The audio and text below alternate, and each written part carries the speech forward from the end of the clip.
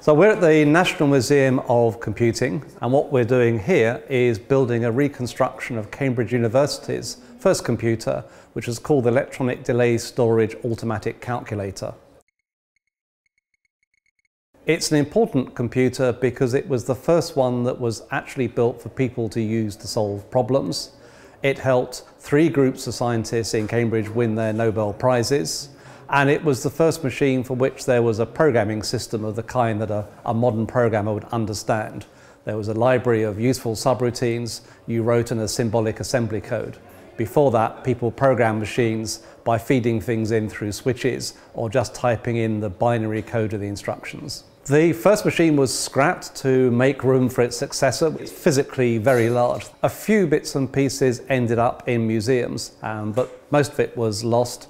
And indeed, very few of the circuit diagrams and none of the mechanical design drawings were kept. All that were retained were photographs and high-level descriptions. And so in doing the reconstruction, we've had to forensically analyze those photographs and work back from those to the circuits inside the machine. All the people who worked on it had a background on working in radar during the Second World War. And one of the key things about radar is it transmits pulses that bounce off an aircraft or a ship and reads them back. And of course, pulses are the basis of how a computer works in terms of counting. So they'd already, from their radar work, understood how to make pulses, how to amplify them, how to count them, how to compare numbers represented as sequences of pulses. So they were on the threshold of computing. And they used that expertise to build the EDSAC machine. The challenge really has been to get back to the original design. Obviously the photographs are very helpful, but they were taken throughout the nearly 10 years that the machine operated, and they improved the design a lot over that time. So knowing which photographs relate to the early machine is difficult. In terms of making the circuits work, this is a machine that comes out of a more analog view of electronics. Not such the clean ones and zeros that we're used to in the transistor world. And so it's a different way of thinking about electronic circuits. That's certainly given us some challenges. It's really helpful that in the volunteer team, we have people who worked on some valve computers at the start of their careers, or they worked on valve-based radar and radio systems for the Air Force, for example. And so we're tapping into what they learned as college students. Each of these units has got a set of fingers inside. If you come on this side, you can see it. The project is now nearly 5 years old. The early stages were very much a feasibility study, doing a lot of research, finding out what documentation was around, and to see what we could still obtain in the ways of these valves and so forth. It turns out they are still readily obtainable. Because they were used in things like military radar, there's a lot of surplus stock around and there are companies who sell that stuff. Then the next challenge was to recruit a volunteer team, particularly people who had the expertise to be able to recreate the designs of the circuits. And we're very fortunate, we've got 4 or 5 people with that expertise. The total volunteer team is now about 20, and the rest of the team are very much concerned with the construction. Compared to the pioneers, we have a great advantage. We can use modern computers to design EDSAC. So all this metalwork is done using computer-aided design.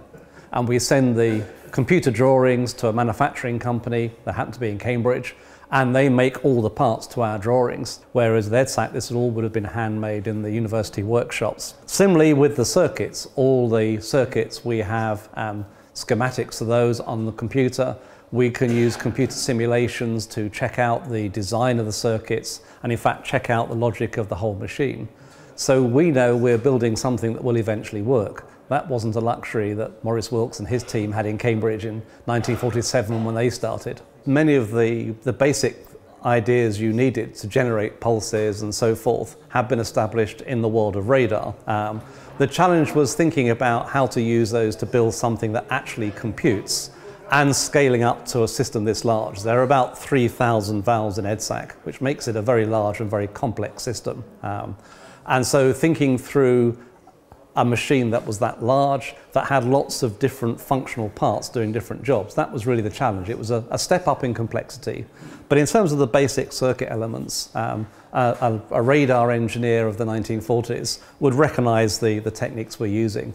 We talk about things like cathode followers, flip-flops, that's a word that still exists in modern electronics. Those would all been things that an engineer of that time would have been aware of.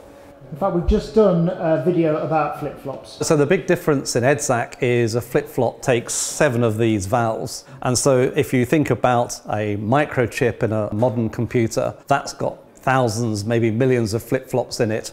On EDSAC, you can get about 3 flip-flops on one shelf of electronics. So they had to be much more economical in their design.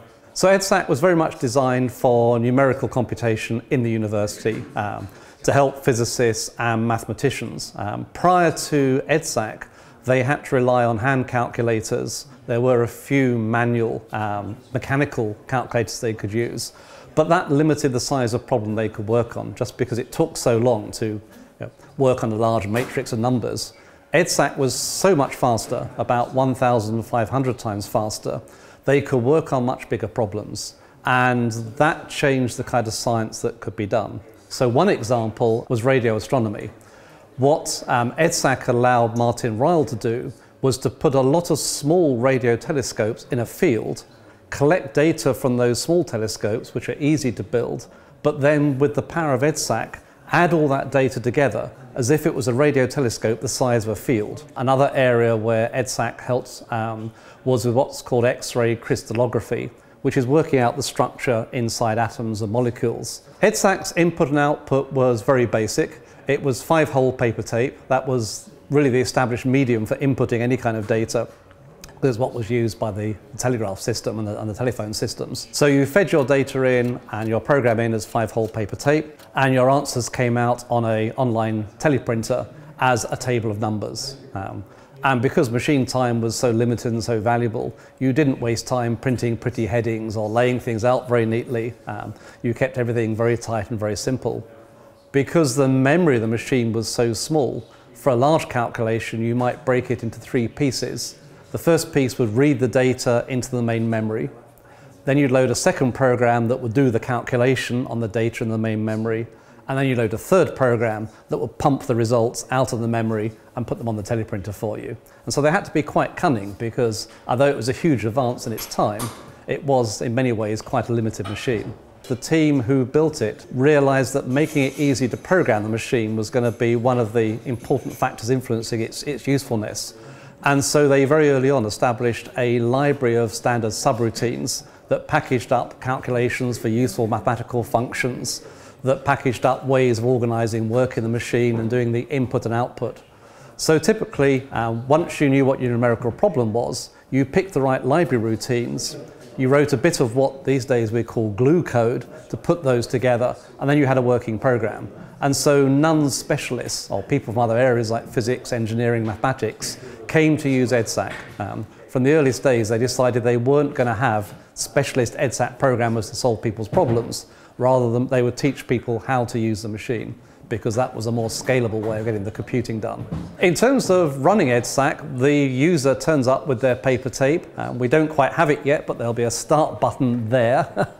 You press the start button, your paper tape reads in, and hopefully the teleprinter starts chattering. The need, obviously, with a valve machine like this, an experimental machine, is for engineers to maintain it. And so the mathematical laboratory had an engineering crew. Any working day, I'm sure there'll be 3 or 4 available, and you rely on them to check the machine at the start of the day. The way the machine's memory worked, it needed regular adjustment, and so there'll be engineers around to help you with that. They worked, as it were, a normal office day with engineers in support, and indeed later on there was an operator who ran programs for people just to get the faster flow of work through the machine. But if you were an approved user, you could work the machine at night until it went wrong, and then you had to kind of walk away and leave it for the engineers to fix in the morning. Was there an element of turn it off and turn it on again, do you think? Or was it... Oh, I'm sure there was. Certainly, if you talk to some of the people who use the machines in those early days, there are all kinds of tales of little tricks. Apparently in the early days, the way you reset the memory was by wetting your finger and touching a terminal to earth that part of the machine. Probably something modern health and safety wouldn't quite approve of. Some of these valves are coming out of boxes that are labelled 1943. So they've not been used, they were made in the 1940s. We're used nowadays to having Macintoshes and Windows with everything provided for us and layers of software. In the early days, you were right near the bare metal. The ARM system in the first Archimedes would run reliably well above 100 degrees C.